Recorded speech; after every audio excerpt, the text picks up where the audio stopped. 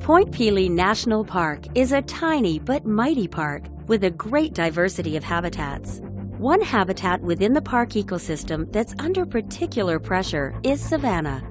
Savanna consists of open, sandy expanses warmed by the sun. Although sparse and dry, sandy-soiled savanna is teeming with life and is home to 15 of Point Pelee's 60 species at risk, including the eastern prickly pear cactus and five-line skink.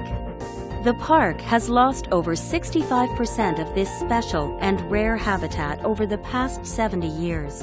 Without restoration, Point Pelee's savanna is at risk of disappearing altogether.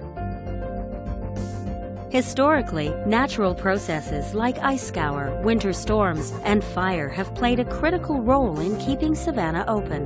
These processes essentially hit the reset button, preventing savanna from gradually becoming a forest.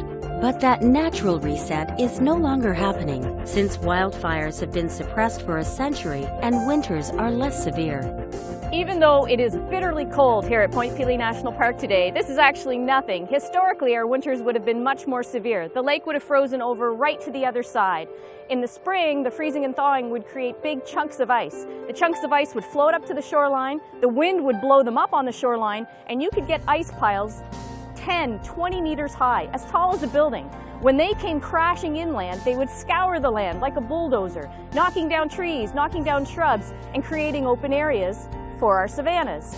Now that these processes like ice scour, fire, big storms aren't happening as frequently as they used to, our savanna areas are starting to become overgrown and we're losing them.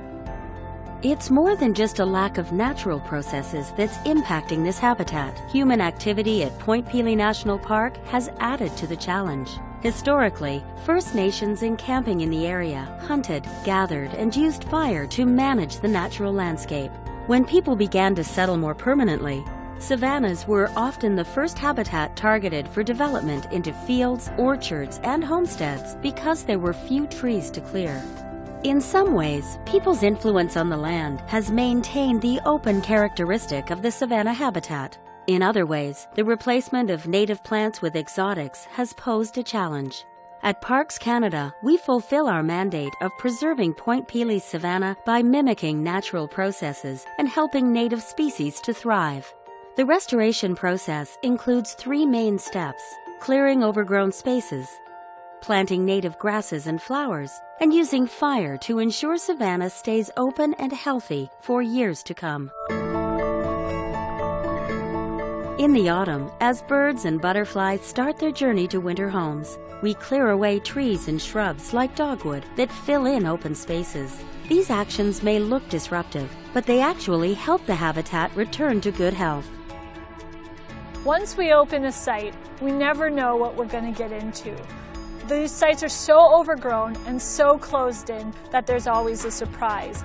For example, in one of our sites, we were only supposed to have 1 dwarf hackberry tree, which is a species at risk and threatened in Canada. In the end, we ended up having 20 to 30 more trees. Now that might not seem like a lot, but that's actually double the number that was estimated for this park. So that's a huge success for restoration. Once trees, shrubs, and vines have been removed, it becomes easier to see what plants remain in the underbrush. Many of these smaller plants are exotic species that are easy to remove by hand pulling. Other stubborn plants are dabbed with herbicide to help prepare the site for native flowers and grasses. Even at this early stage of restoration, we may already see some plants or animals beginning to respond favorably. We're standing in Cactus Field, a restoration site that hasn't been open to visitors for over 30 years because it's become so overgrown with trees and shrubs. We were very excited to find several honey locust trees, rare trees in this habitat. These are very important trees to an endangered bird, the loggerhead shrike, who skewers its prey on the thorns you find on honey locust branches. Last May, we were very encouraged that visitors found a loggerhead shrike in one of our recently restored and open savanna restoration sites. This was a really good sign because it shows that we're heading in the right direction to creating those healthy habitat conditions for several birds who haven't been at Point Pelee National Park for several years.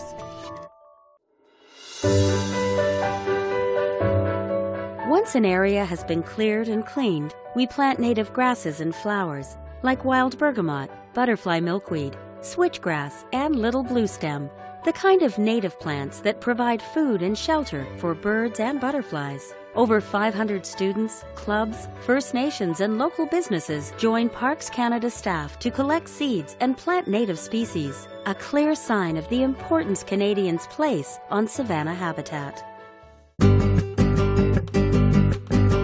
With the reintroduction of fire to Point Pelee National Park, we can maintain these open savanna spaces. Prescribed fires push back resprouting shrubs and trees, just as fires, both wild and purposely lit, or severe winter storms and ice scour once did. Fire plays a very important role in Point Pelee National Park to maintain our open savanna habitats. We use a drip torch to light strips of fire that are approximately 1 to 2 meters apart. The flame lengths are about 1 to 2 feet high, about the height of your knee. It's going to take some time for the ecosystem to respond because fire has been absent for over 100 years. But it's essential to bring fire back in order to maintain open savanna. In the years to come, we will continue to give nature a helping hand in preserving this sensitive habitat for the animals that live here, the plants that feed them, and the visitors who come to enjoy these special places. It's an important opportunity to have a positive impact on our natural environment. If you have yet to experience Point Pelee National Park's savanna habitat, come discover the magic of these open spaces for yourself.